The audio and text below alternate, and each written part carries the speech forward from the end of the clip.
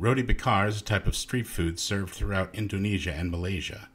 The word roti in Hindi describes a specific type of flatbread, but in Southeast Asia it can mean any bread. White bread like this is usually called roti tawar. Bakar means burnt, so roti bakar literally means burnt bread or toast. In Malaysia, roti bakar often takes the form of kaya toast. Kaya is coconut jam, a type of custard often flavored with pandan leaf, an aromatic ingredient that gives foods a characteristic green color. It's served in toasted bread with cold slices of butter.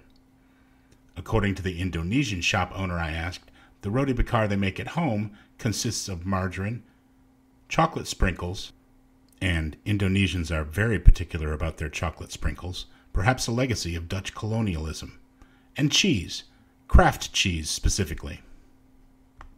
Street rotis are a different story, though. In these stands, anything goes, and they carry an array of ingredients that would do an ice cream shop proud.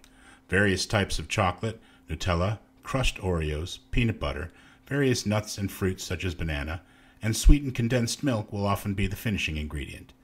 Rather than sliced processed cheese, a finely shredded white cheese like mozzarella is used.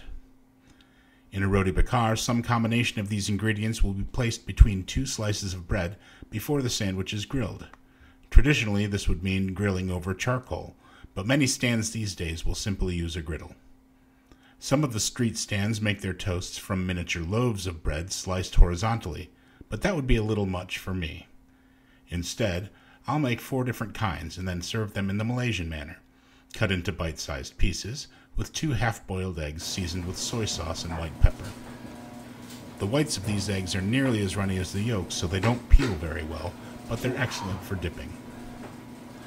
Still, there's something satisfying about it, the crisp toast contrasting with the gooey melted fillings and the eggs, the sweet kaya or chocolate or Nutella or sweetened condensed milk contrasting with the savory cheese and egg, the peanut butter, the bread and butter or margarine.